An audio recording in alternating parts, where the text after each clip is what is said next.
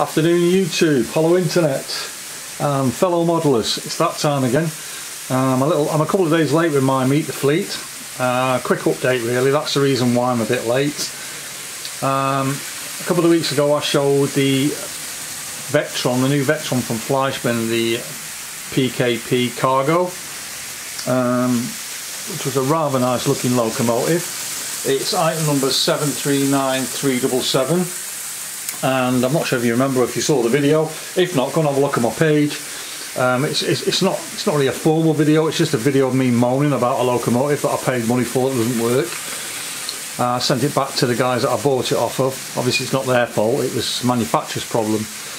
But I'm not the only person who's been having trouble with this loco. I got a replacement loco a couple of days later after that and did the same thing. And that's when I made the video on the replacement one. And I was a bit frustrated, if I'm honest, because it's like 200 quid loco, it's not cheap.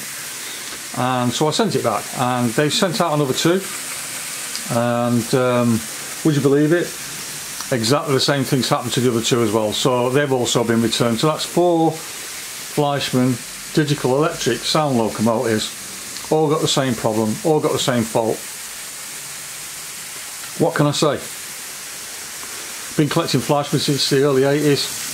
And this is the first time I've sent one loco back of the same type 4 times on the trot. So I'm really disappointed. And I've been on Facebook page, on Fleischmann's Facebook page, posted my video, and all they've done is said they'll send it to the technical guys. There's not been any response to it. I just think they've failed to support the customers really, and the customer support from Fleischmann is ridiculously rubbish in England. You have to put everything through Gagemaster, and all they're interested in Gagemaster is profit. They're not interested in customer service at all. They actually supply the models to all the other outlets in the UK, have to buy their Fleischmann through them, because Fleischmann won't deal with anybody else. So Fleischmann, if you're out there, you're in trouble, because I'm going to be calling you shortly, and you're going to get some stick from me on the internet as well. I'm really disappointed. I've been a fan of yours for so many years, and now I'm pretty disappointed. So that's the end of my moaning. On a brighter note, I've been waiting for a new locomotive which arrived this morning, and finally they built a locomotive that meets their standards, or my standards at the very least. And as you can see in front, we've got this National Express BR110, which is a superb model. It absolutely is fantastic. I've run it in for an hour on its own at different speeds, both directions, carrying various loads. So it's well and truly running, and I've got to say I was that impressed that I'm thinking of ordering a second one and replacing my old 110 that you can probably see going past. Well, there's a couple of 110s in the background going past. Before I end the video, I'll show you the both locomotives closer, because they were both, well, one of them was digital and one was analog converted to digital, which was in fact it's the original Fleischmann FMZ digital, not the proper. So I've had it rechipped, but it still runs superb. But having seen how this National Express runs and how smooth it is, and the sound chip that's in it is absolutely amazing, so I'm actually considering just buying another one of these and replacing the upper body of my old loco and retiring the engine, because it's getting old now. 1980 something, I bought it 85, 86. But anyway, let's get back to this National Express BR110. Probably, oh, actually sticks on the I was just going to click up the sound on it. It's probably the best electric loco sound wise that I've actually heard of Fleischmann. As you just heard, that was the announcement, number 7. But it's got a full sound suite on board, and it's fantastic. So let's fire up the engine so you can hear it. Enough of my quaxing.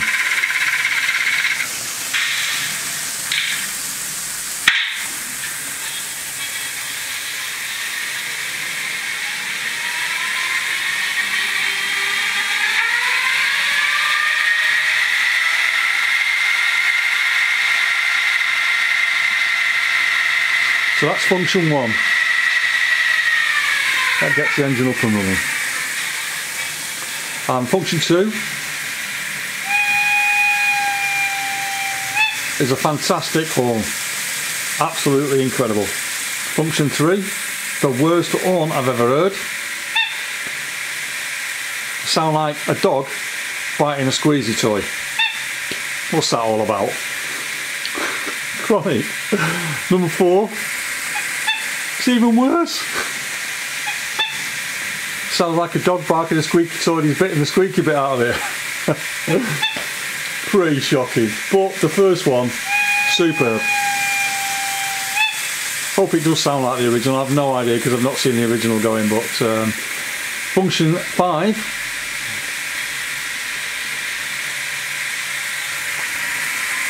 it's the air compressor.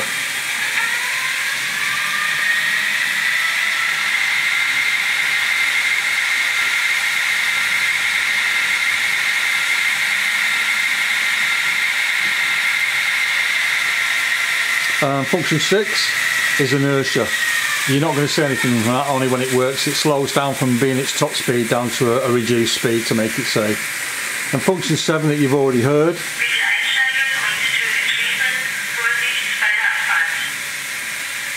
is the announcement. Number 8, conditioning fan.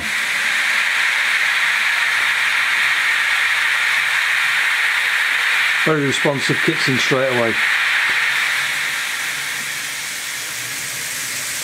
And number 9 is shunting gear. Obviously it only works when it's moving, so you're not going to see that function working. Function 10 is turns the noise off, or the sound off, whichever you want to call it. Function 11, it's one of the light functions, so what it does is if you're loco, let me just pull it forward a bit and you'll see what I'm on about. Listen to this fantastic sound. Let's turn it the right way, shall we?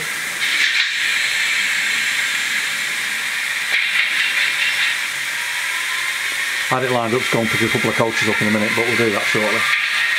So let me just follow it along.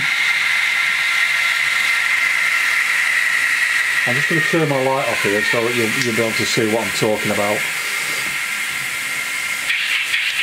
So, function 10, as you can see, the red lights are actually showing the reverse direction of the loco. If you turn the switch on, it switches them lights off, so they don't reflect against the coat,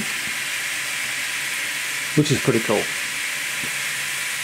Function 11, that does exactly the same, only with the front lights. So if you're pushing it or pulling it, obviously each one reflects each one. And then 11, I'm going to have to move the loco for it to work. It's braking inertia. Let me turn it back so it comes the other way. And Fleischmann do this really well, I think. Let's just get it going. You can hear it starting to squeal now. The brakes are squealing as if it's going around the corner or slowing down to stop.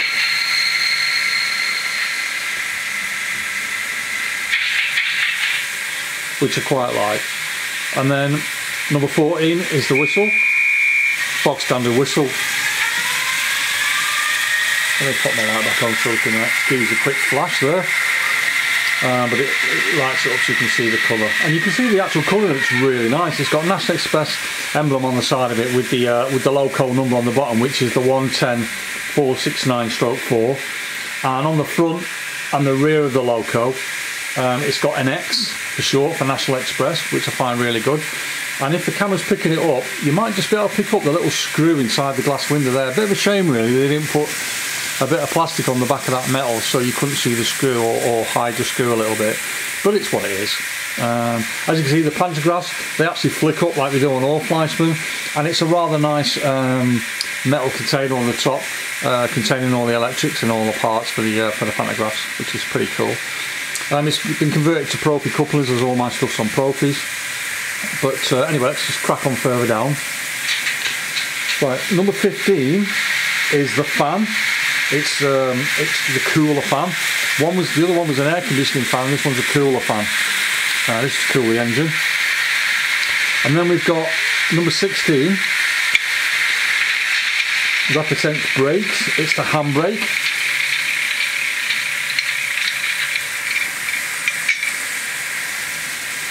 And then number 17 is a coupling noises.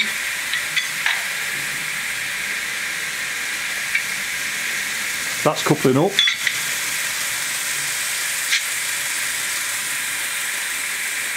And then number 18, that's uncoupling.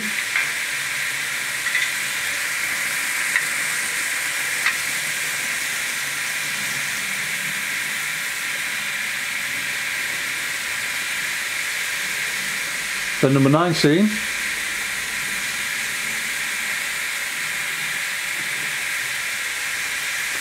that's a directional brake, which you'll hear when the loco's moving, so it's not going to be playing now.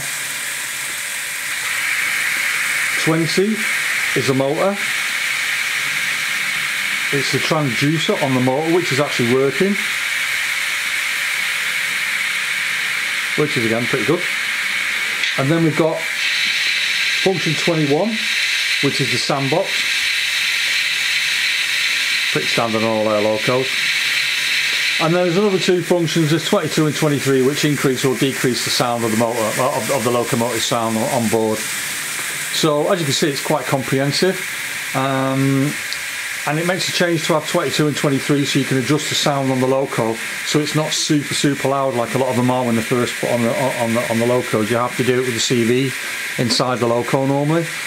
So all in all, this is a fantastic loco, and not just sound wise, but also when it runs, it's very smooth indeed. I'm going to run it back very slowly, which is what I tried to do with my PKP cargo, and it wouldn't work at all. But this is so slow and smooth, it's absolutely fantastic.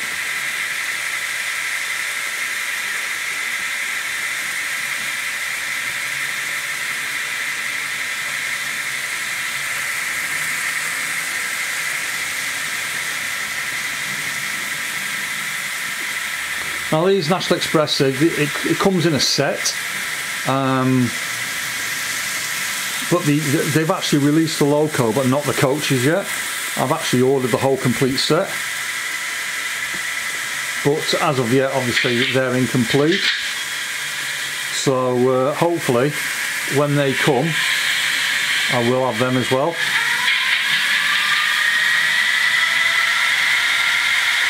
But for the time being, I've just got these hooked up to some silverfish, the old DB ones from quite a few years ago.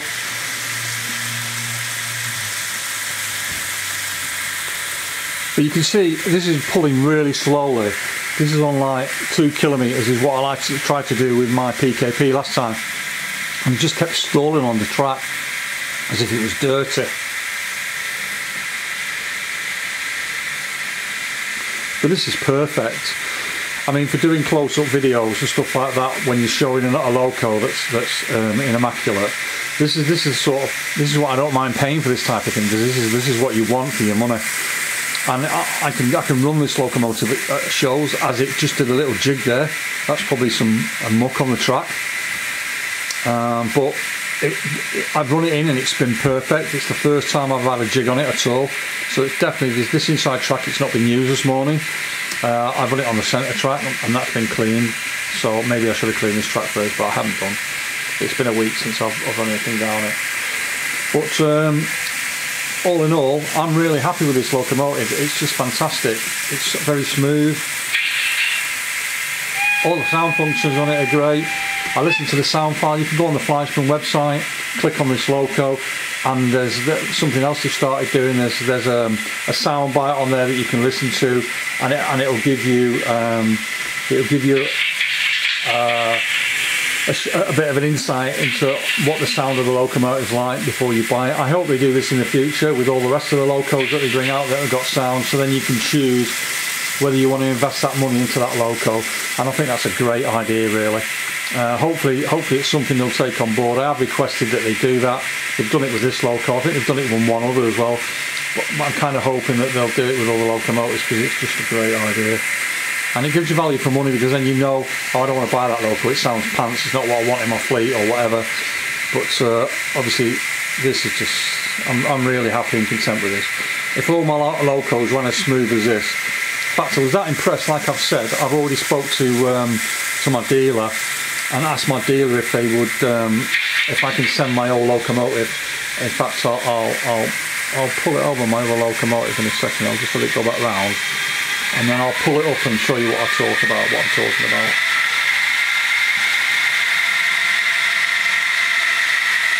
It's just on its way round now. So this locomotive, I've had it for so many years. In fact, I've not run it. This is probably the first time I've run it for about, I don't know, 5 or 6 years. So let's just swing it round so you guys can see it. As you can see, it's in the background there. I'll just focus it in for you.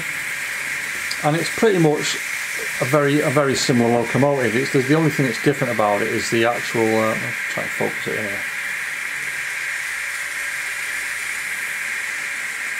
It's the actual number. In fact, I'm going to whip it off the track. I'm just going to pop it right up close here so we can get a close up on it. So let me just put it on my programming track here, so we can get to see what it looks like. So there we go. So that's the original 110 that I've got. As you can see, it's slightly different colour on the top here. This is a bit more like metally silver, whereas that one, the one on that one, is pretty dark if you compare the two. But and the shape, the face of the shape on this one here is more straight up, where that one at the back is concave. It kind of like pulls back more. There is a slight difference. It's only very slightly different, but you can pretty much see. Let me just move my camera parallel so you can actually see when it lines up with them both straight. So you can see what I'm talking about there. This one's more straight up and that one leans back a bit. So what I'm planning on doing is sending my 110 back to the modelling shop where I purchased the National Express from, and I'm going to get them to try my body of this 110, the 1559, on the chassis of the 469, and if that works, then what I'm going to do is I'm going to buy another one and then use this original analog one with the different running numbers on it, because Fleischmann don't do different running numbers on the locos. They sell the same loco with the same running number. You can't get it with a different number on it, which is a little bit disappointing really. You think they'd make 4 or 5 different variation numbers or something, so you could collect more than one model, it'd make more sense. And it's a bit of a fiddly process to try and put your own number in, especially on these, and they're very hard to get hold of. And with the language difference between England and Germany, even though I speak fluent German, it's still quite difficult to understand, because I can't read and write German. I'm illiterate to that. I can only speak the language having worked there, which is a bit of a shame really. I should have made more of an effort. But with regards to just trying to get the loco, you see where I'm coming from. It's just, if it'll work, the smoothness of that new engine, which is up to date, and the actual sound chip inside it, if I can get the chassis to swap onto the old top, then I'll be very happy and I'll have 2 decent new locos. So that's it really. That's basically the new 110 that I've got, and I'm quite looking forward to the coaches when they actually come, because I'm sure that let me just pop this back again. I'm sure that once the coaches come, which have got they've got a decoder in them as well, but there's only a set of 3 National Express coaches. It's a bit similar to the silver ones I've got here. Basically, you're going to have 3 coaches. Let me just focus these in so you can see the back one there. It's going to be like the silver coaches at the back there. When I can focus it in. There we go. So it's going to have that colouring at the back, but it'll be in the same colour as this blue and white and red on there, whereas this is the silver, but it's this very similar coach, and it's got the colour coding at the back. Right, let me just move this forward so you can see, and we can get a close up on the silver coach.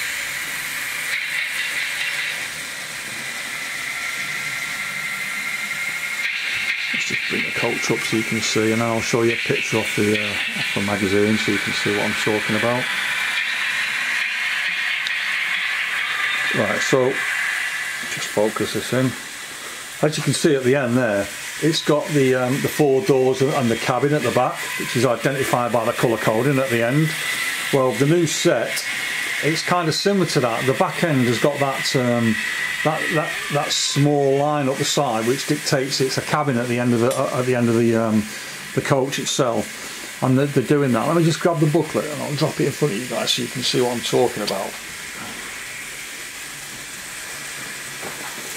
Hopefully this will show up on the video. So just bring the camera up and then focus it in. So this is the actual the wagon that I'm on about, or the coach, and then there's the 2 coaches similar to that, which are here obviously. Let's just pull my camera back a bit so you can see that. Fantastic camera work, my foot. So sadly they've only actually got three coaches, so you can see the loco is there, but that's the end coach, and the other 2 which are there. So I'm still waiting for them to come through, but obviously once they come, then I'll have a complete set then, which is what this is all about really, just to have a bit of a different sort of set. It's a 3-piece with the loco. So that's it really. That's the new loco. Again, I'm really happy. It's sound wise fantastic. Let me just get ourselves back into focus here, pull the loco back for the last shot.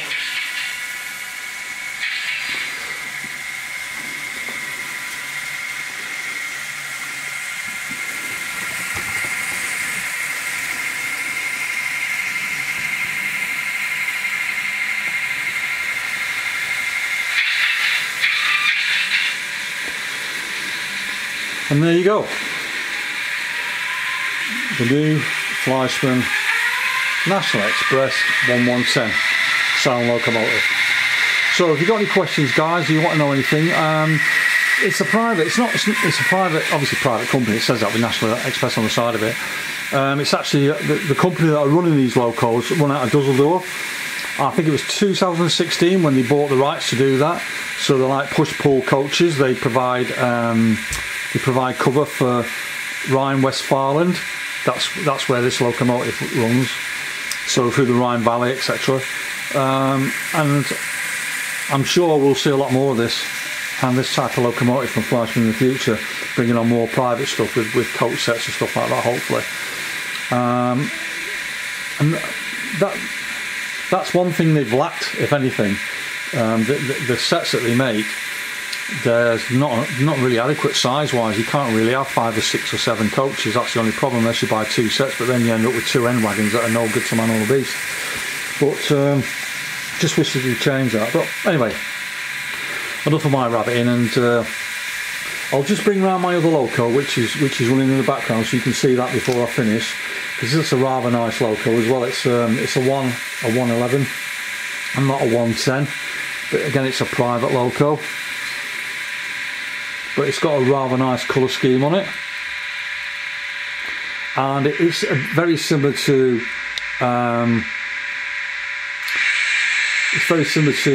what we've got in the AA. This is the German equivalent of the AA. It's called ADAC. So let me just pop it around there and focus it in. So you can see it's really nice colour on it. It's got 4 people on it, and it still carries a DB logo, but instead of in the middle of the loco, it's actually on the edge of the side of the loco itself. But what this is representing is that they cover repair work on major roads. You'll see there it says ADAC. That's a bit like our AA, RAC, or green flag. It's the equivalent of that, but it's the German equivalent basically. But this loco itself, it's really nice. This is DCC, but it's not sound. It's really tempting to do the same thing with this and buy another National Express, but then it'll be too much the same, so I'll probably just keep that as it is and not bother with that one. But the pantograph work on that model is slightly more intricate on the top here. You'll notice there's a lot of where the power pottery stuff is on the top. Whereas on these here, these have just got a single cable that runs from one pantograph along the top, going through the various supports on the top, whereas that has got multiple supports on the top with various wires actually going from one to the other. So there's a lot more intricate work on the top of that one. Again, with the other 110 that I've got here, this has also got very similar to the other 110 there, the NX one. The only difference is that the metal boxing on the top is more silvery, whereas that one's more grey. But you can see the intricate rivets along the top as well, and there's like an air vent on the top where there isn't on that other one. So you know, there's a lot of variation between them, hence why it'd be nice to get a sound and up-to-date smooth motor, because this one's quite old now and it needs a lot of maintenance all the time because it's such an old locomotive. In fact, it's probably the parts inside are starting to get really old. That's the downside with having locos from the 80s at DCC or FMZ as it was known in them days.